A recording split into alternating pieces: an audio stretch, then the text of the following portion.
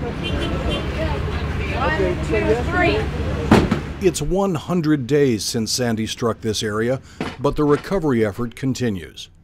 For Henry and Susan Winters, Red Cross volunteers from Modesto, California, this is the last run on their last day, doing disaster response for Hurricane Sandy. 11:02, leaving the yard. Have a good one.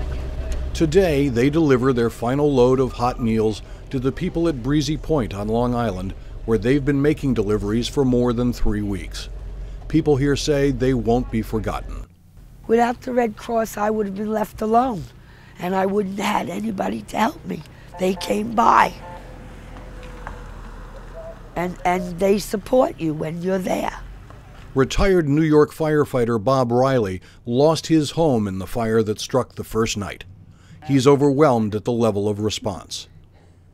And when you're here and you have nothing, it's nice to see people come down and volunteering, helping people that need it. And believe me, we needed it. I mean, the support from you guys, the Red Cross, you know, volunteers coming from all over the country, just amazing, you know, that we have such great organizations like you guys coming down to help us. Henry Winters says they were glad to help and will again.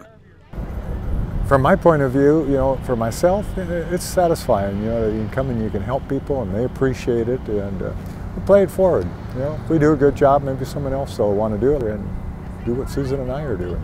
We're going back home tomorrow. Oh, you're kidding. No. I'm going to miss you. Yeah, Susan and Henry hand out their last meals, get a final hug and thanks, and then head back to the staging area.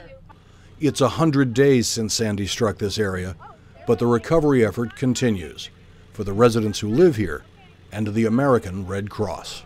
bye-bye. You take care. Okay, you're welcome. You're welcome.